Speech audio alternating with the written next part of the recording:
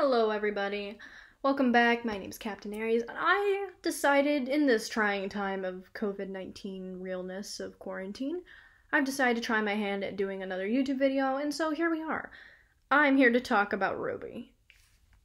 Yes, sorry, I got a little excited. I binged the whole thing probably about a month ago, and now I'm writing fanfiction for it, so that's not really something new to what I do, but I haven't been as into a show in a while as I have been in RWBY, now that I've watched it. Now, let me explain what RWBY is, in case anyone doesn't know. RWBY is an anime. I'm going off of the fact that it is on Crunchyroll to watch and stream, Verve and otherwise. So I'm just going to take it as it is an anime. Now, RWBY has RWBY stands for Red, White, Black, and Yellow, aka Ruby, Weiss, Blake, and Yang, the four main characters' names. Now, I just want to talk about why you should watch RWBY, because if we're in quarantine, some of us, and the others who are, working really hard to keep us all safe and healthy, and in general keep things moving in wherever country you are in, thank you for doing that. Like, you are putting your lives and your family's lives at risk every day to protect more families and more lives. And I thank you very heavily for that. To do that is a lot to ask of people. So those of you who are in quarantine, please stay in quarantine. Stay in quarantine, wash your darn hands and doorknobs, and don't touch everything in every aisle that you go into when you go in a grocery store. It would be really nice. So, let's talk about RWBY though. I'm back on RWBY. Now, if you need something to watch during this quarantine, I would suggest watching RWBY, RWBY. You want to know why? I will give you 5 reasons why. But first, let me tell you why I watched it. So, I tried watching RWBY 3 separate times. Now, the first time it was probably about when it came out in 2013-ish, and everyone was hyped about it because of the trailers. Everyone was hyped, because we're like, oh shoot, there's 3D animation. We were going nuts. I was going nuts. I was like, oh my god, it's so cool looking. In the trailers, which they have a trailer for Red, White, Black, and Yellow. They have, they're respectively the red trailer, black, all that. So if you're ever going to watch those, just to see if you maybe might like some of the really good parts of RWBY, definitely check out Red, White, Black, Yellow trailers. Because those are hype. And those will show off the 4 main characters, fight choreography, the way the music interacts with the fights, and it'll even introduce some of the little characters in it a little. Not too much. They're like probably about 3 minutes, which is trailer-ish size anyway.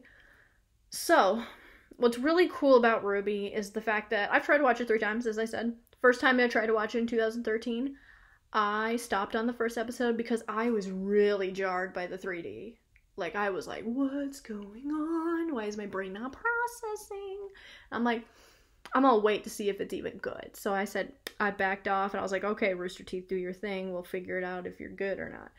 And so I waited, and they call them volumes instead of, like, seasons. So I waited till about volume 3, because everyone was going nuts again. Everyone was like, RWBY's so good, why haven't you watched it yet? And I'm like, why haven't I watched it? Oh yeah, I did try that one time. And then I was like, I should probably try and watch it again, because everyone's like, things get real in volume 3. At the end of volume 3, things get crazy. And I'm like, alright, you've convinced me. I'll try again. I got to about volume 2 before I was a little bored with the setting that they had. And I was just like, maybe this is time. I'm just done with RWBY till I can really handle it. And so, or maybe I'll just be done with RWBY. It all depends. What if they were all lying about volume 3 is what I thought. Then spring break came this recently. And I said, I heard volume 7 was hype. And I was about to get in it. Because the one thing that always kept me coming back to RWBY, the reason why I kept watching it more than once, was probably just the music. Cassandra Lee Williams and her father, something Williams. Oh god, no, I don't want to mess up his name. Cassandra Lee Williams and oh my gosh, I forgot his name. No, something Williams. Oh, god. I'm trying to remember it. No, his name escapes me. His name escapes me. His name escapes me. What is his name? It's Cassandra Lee Williams and her dad. Something. Oh god. I need to check. Wait. One sec. I gotta look. Cassandra Lee.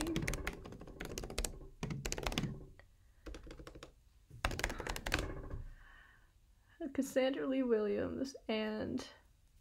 Oh god. Oh no. Alongside her... Yes, give me his name. Give me his... Jeff!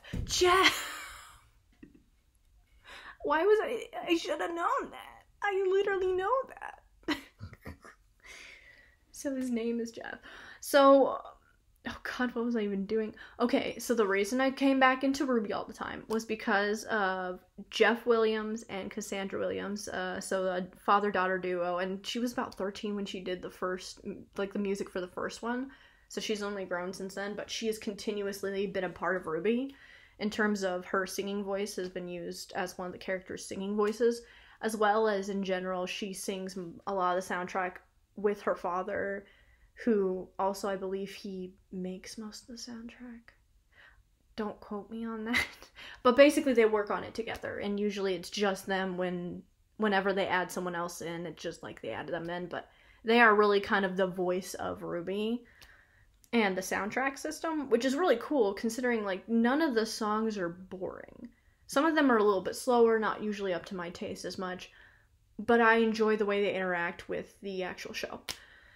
So now that I've got that down, they put out a song called Fear for Volume 7 ending scene, because whenever there's an ending, usually a bigger ending, they will have a song that reflects what has happened, or what is involved in terms of a certain character's viewpoint via the music, which is, I'll get to why I really love the music in a second other than that. But the song is called Fear, and it's about when you look in the mirror after being in a situation in which fear has changed your choices, will you be able to look at the mirror and look at yourself the same, or will you regret what you've done because fear has changed your choice and made you be someone else? And I was like, woo! That's some stuff you don't really think about, whether or not fear changes your choices. But it's true, though. And it shows up in the show, which is why it was an appropriate ending song. So, I wanted to talk about the 5 things I like about RWBY. Like, 5 things that RWBY does well. Because I watched it all the way through. I did it. I finally watched it all the way through. And it was fantastic. Holy crap. They were always right. Volume 3, things get lit. Things get lit. Volume 3 is when it gets lit. Because I was always jarred by the 3D animation. But I'll tell you why in a hot second, why I like it now. Sorry, I keep moving the camera. So there are 5 reasons why I like RWBY now. 5 reasons why it got me in. Now, mind you, the first 2 volumes are a little cringy for multiple reasons of how things are now in the RWBY fandom. But I'm going to tell you about the 5 things. I keep putting it off. Number 1, the best part of RWBY, hands down, in my opinion, is the fight choreography. I have watched anime for over 10 years. Easy. Probably like 14 years. Like, I've been watching all sorts. I consume all sorts of anime. All kinds. I usually am very, like, varietable in my consumption of anime. And I have to say, none of them has choreography quite like RWBY. Or does it as well as RWBY. With the 3D animation type CGI going on, the way that the fight moves is inherently different than a 2D animation, of course. But what makes it even better is the way that it feels like it is choreographed, and it's also done in a way that makes it very believable in a weird sense. Despite the fact that they do all these sorts of weird things, I enjoy the fact that their choreography is based on the fact of they don't just automatically work well together and things like that. A lot of the core principles of the beginning of RWBY even, and in the trailers, is that they focus on the fact that they have to learn to work together on their teams, or they have to have a plan, one or the other. They either work really well with small choices of words like mission whatever, or like they use certain code names to signify that they're doing this particular combo, or they come up with a plan that helps them do whatever they're about to do. And I appreciate that so much, because I don't like it as much when a series doesn't take it from a realistic approach for fighting, I mean. I think it's appreciative when they actually put in those details that make sense in terms of this feels more realistic or real to me in the way that's portraying itself. Sorry. I love the fight choreography. Like a decent fight in RWBY, like just a decent fight, would beat most other anime entirely, completely out of the water, in my opinion. The way that they use their weapons, too, because their weapons are a part of that choreography, is that their weapons are dual weapons. Most weapons in RWBY are 2 weapons in 1. And that sounds cool in concept. It's even cooler when it's used properly in fighting.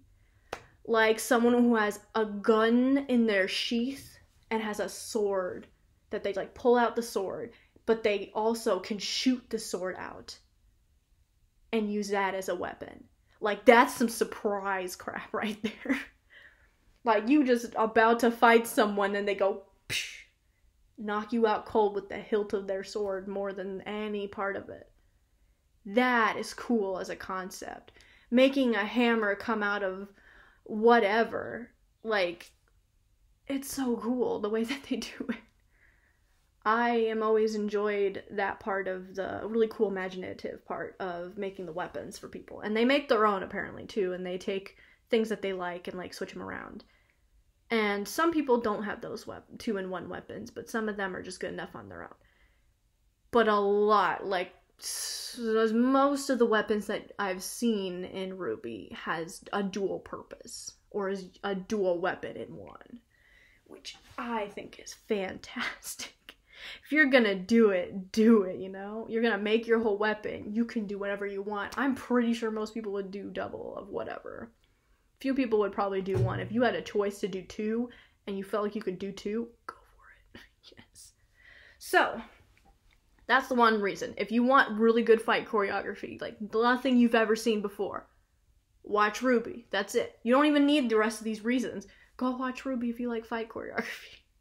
Even from the first part where the animation's a little iffy still, since they had a small team. Rip Monty Ohm, the creator.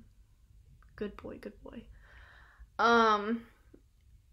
Point is that if you like fight choreography, this whole thing is centered around really good fight choreography. It really is. That's the whole foundation of why RWBY brought people in, too, other than the animation being new, was that the fight choreography continuously gets better and continuously aims to be even more achievable. Two, the second reason is that I love the music. I've already said this before at this point, but the music is bomb. It's amazing. The music is the reason I keep getting back into it, because the music is very special to each person that it's portraying. Like, there's one song about losing somebody, about grief. There's another song about the fact of fear. There's another song about running away and not being able to hide anymore.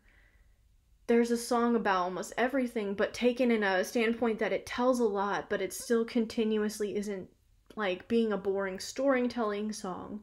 It's a song filled with an actual emotion attached. And that, like, I don't even have to watch RWBY sometimes, and I can get some of the gist of what was going on without it, just because I enjoyed the music so much from Casey Williams and her father, Jeff.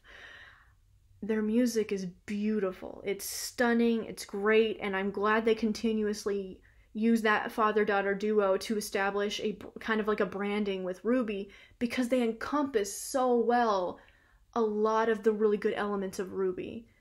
And I totally, if you like good music, just check out RWBY. Like, at least check out the soundtrack, because that soundtrack is nice. All of them. Every soundtrack. I don't think there's a song I dislike, actually.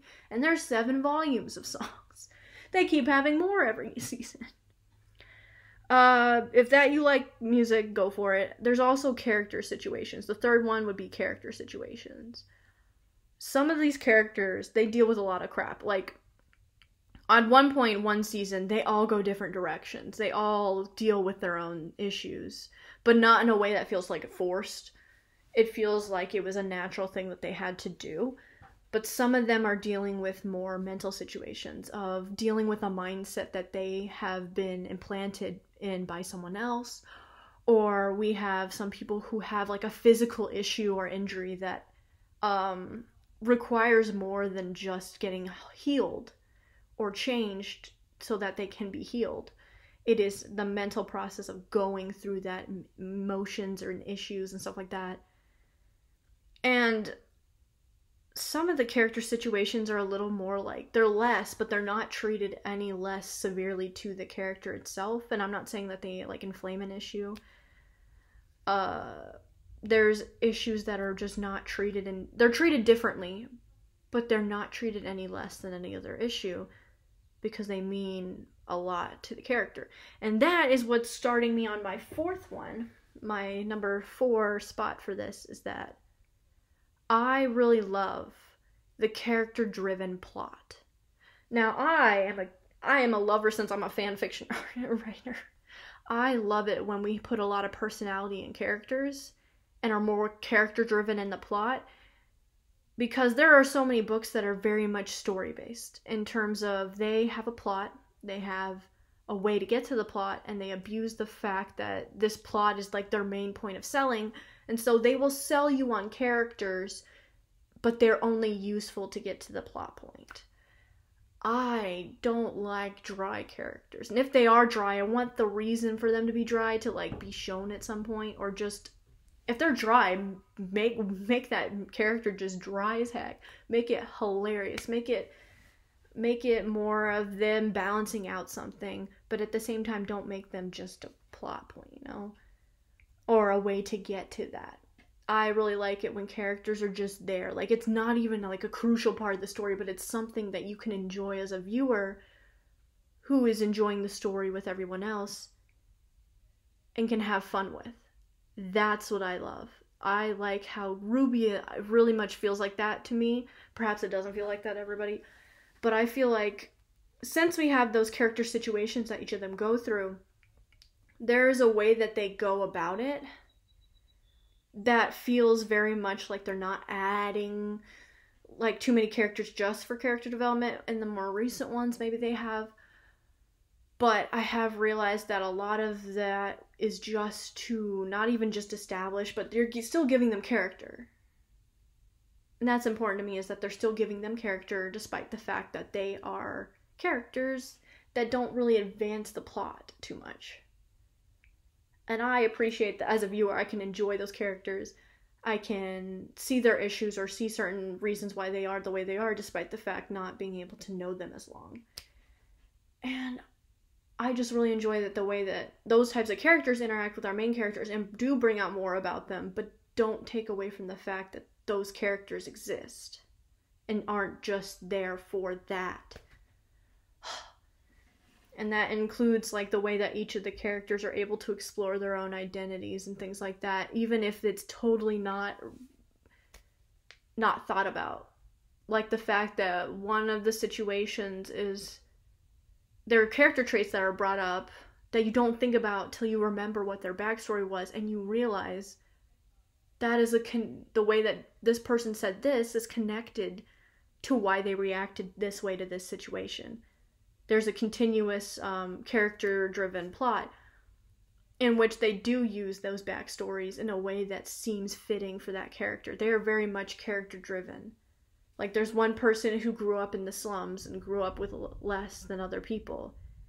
And when someone suggests giving less to other people to protect people, this person stands up and says, you can't do that to them. They're hurting too.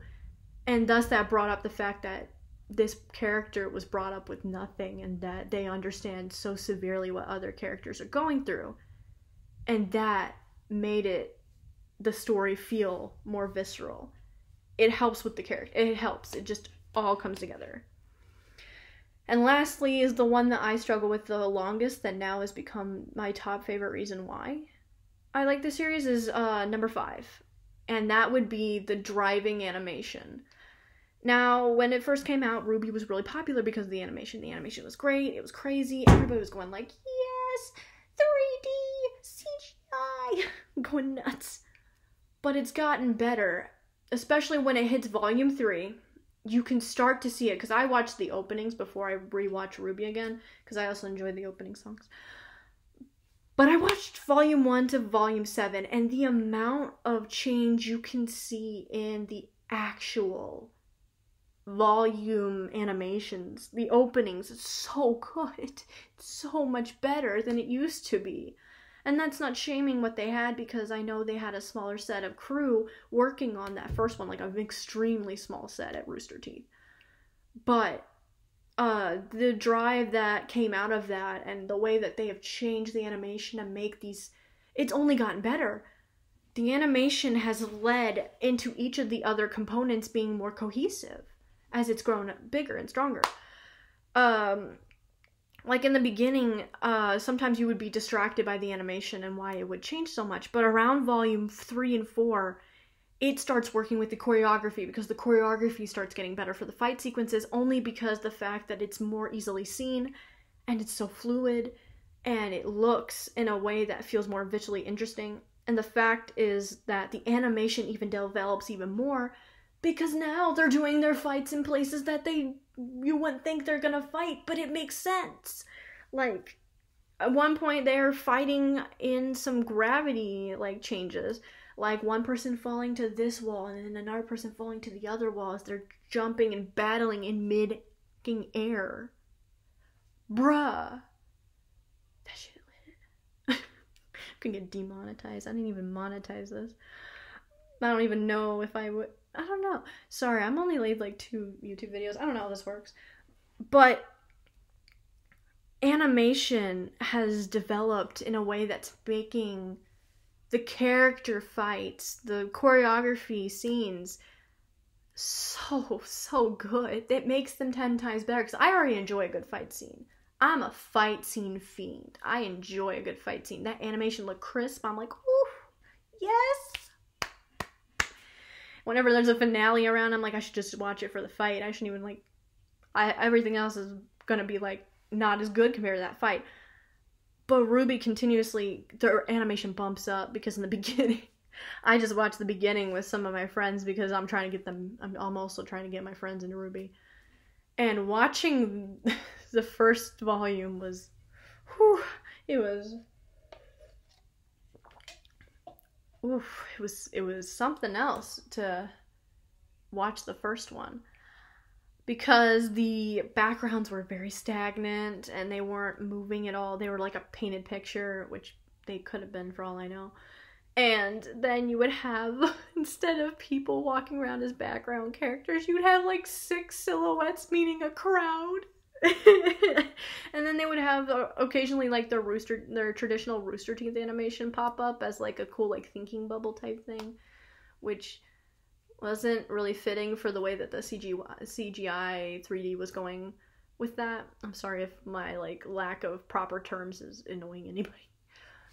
But the way that it's changed, though, especially when it hits volume 2, obviously they start filling in some of those background characters a little, because they stop being just black silhouettes, and now they're actual faces. There's not that many people, but when things start getting really good, you start to see how that changes with their backgrounds, with their vehicles, with anything that's involving that.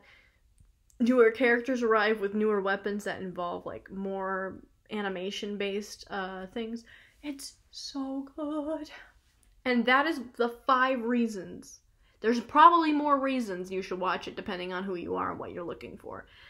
Because if you're a fan fiction nut like me who likes to read and write and do all that and build off of the really cool worlds that other creators create, this is a pretty good place to be. I'm not saying like you're gonna find 50 different pairings. No, what I am saying is that you're going to enjoy the characters more than you think, and you'll have more to go off of. I love this series now. Like, I'm into it. Like, I want another, where's the next volume? Where's the next one? I'm waiting. I'll wait forever, it's fine. I would wait as long as I need to for the quality of work that they're doing now. I think they're probably gonna like put one out maybe every year, who knows. Rooster Teeth, you're doing a great job, Rooster Teeth. Don't let anyone tell you differently. I know we've all had some ups and downs, and especially with this recent season, which has been great, but we all had some little mad times with some stuff, but otherwise I love the story. The way that it's created a very, like, not super dismal, but a very heavy plot. In such a small amount of time, it creates a heavy plot when Volume 3 hits, they were not joking. The moment Volume 3 hits, everything gets better because they go off in different directions. And they learn, and their personalities grow away from their characters, but when they get back, it's just so good. That is what you should watch in quarantine. Yeah, I'm Captain Aryes, and I wanted to say that I don't know how to edit, so if you were at all annoyed by the fact that I went off on a tangent for 20 minutes and don't know why I didn't edit something out, especially Cassandra Williams and Jeff Williams, I'm really sorry if I made you mad because I didn't remember Jeff. I didn't remember what his name was. So sorry. I'm sorry, I'm just cracking up at that. I feel bad. So yeah, RWBY deserves a lot more credit than I ever gave it when I was younger. Now that I'm at an age where I can properly watch it and not, like, get super thrown off or distracted by another series, because I've watched so many at this point, I'm kind of up to date. It's really good. If you like an anime that's plot-driven, that has animation that changes and gets better over time, that has really good fight choreography, the best I've ever seen, and the music that just, if you listen on your off time, it's even better, but when it's in the anime, it's still good. And if you want really cool character situations that are realistic in a way that it feels to viewers, go for it. Go for it. This is Captain Aryes signing off. Quarantine away, my friends. Please stay safe. Please, try not to go out of your homes. Sanitize those doorknobs. For all of you who are still working to keep any industry alive of any kind, I don't care if you're in America or otherwise, none of us should be having to deal with all this, but since we are, let's stay positive and stay safe, stay warm, or cold, I guess, depending on where you are. Just stay healthy, guys. And for those of you who are working despite the fact that COVID-19, I can't say word, or I guess they're acronyms, COVID-19 are running amok, please stay safe, guys. Alright, Captain Aryes signing out. Bye.